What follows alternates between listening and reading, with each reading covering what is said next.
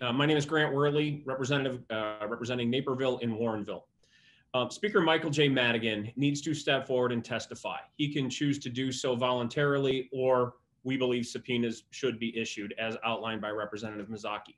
Just yesterday, Governor J.B. Pritzker once again reiterated his calls, quoting, "The Speaker has a lot to answer for," and that he strongly urges Speaker Michael J. Madigan to step forward and testify.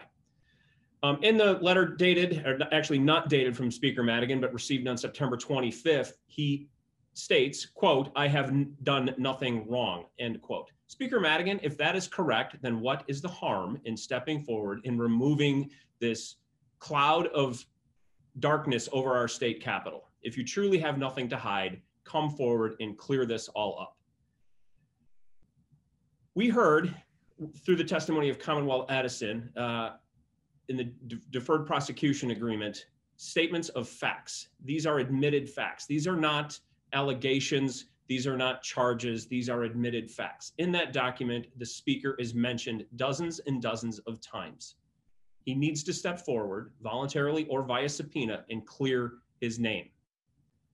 We also heard on Thursday in the courtroom at the Federal Dirksen building, the first guilty plea in this ongoing massive federal investigation. Fidel Marquez pled guilty to conspiracy to commit bribery. In that guilty plea, public official A, Speaker Michael J. Madigan, is mentioned 31 times.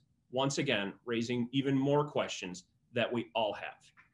If he's done nothing wrong, the Speaker needs to come forward and answer these questions. These are questions that the governor has, that we all have, that Democrats that asked for his resignation have, that Democrats that have said, if true, he must step aside.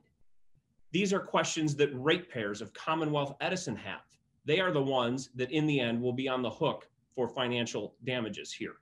We all need answers to these questions. Subpoena, if that's the way we have to go, needs to get done. Either voluntarily or via subpoena, Michael J. Madigan and others need to step forward and do what is right for the residents of the state of Illinois and answer the questions that we all have.